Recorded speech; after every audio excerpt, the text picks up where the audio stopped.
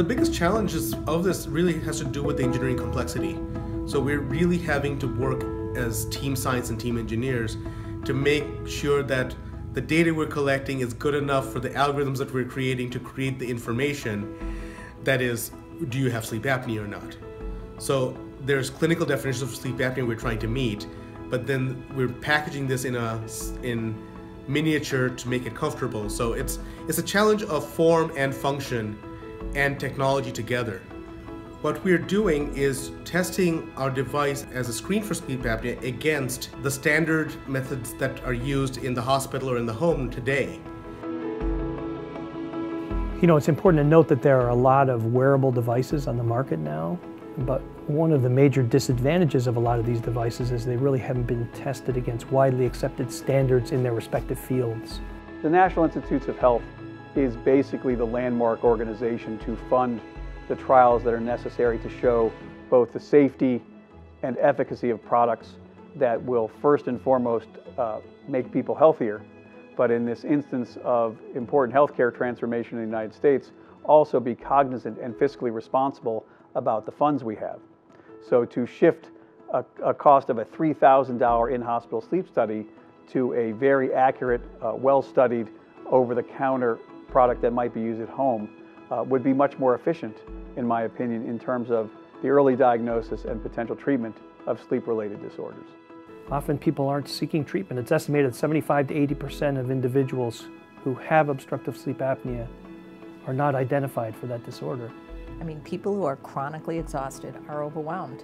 They don't, they don't have energy. They're feeling like they're always kind of fighting the day. It impacts their ability to schedule with a doctor, to plan to be somewhere overnight. Well, there's two really big things that we're trying to change. One, because it's wireless, you're not tied down to your bed or tied down to a particular way of sleeping. And it's really comfortable. When we did our test in the phase 1 part of this project, 80% of our users said that they never felt this, or they never really it didn't disturb their sleep. We think that's what's crucial to this, in that when you go to a lab or a sleep study, you're all wired up and it's uncomfortable. It's not the natural way you sleep. You're just hooked up. If they weren't comfortable, they didn't have to wear it, and no one refused once I came in. And for a lot of them, it was because they felt the research was so important. And I was surprised by that. I felt like people were, as I say, pretty overwhelmed about coming in. A lot of times I'd be talking to them while they're being hooked up with the electrodes and so on by the sleep tech. And a lot of them said, I would do this research any day because I feel like it's something that if I can help somebody 5 years from now not have to go through all this, I would do it. So we've got design patents in terms of how it looks. We've got algorithm patents. And of course, there's a lot of innovation going into how to package this into this very small profile.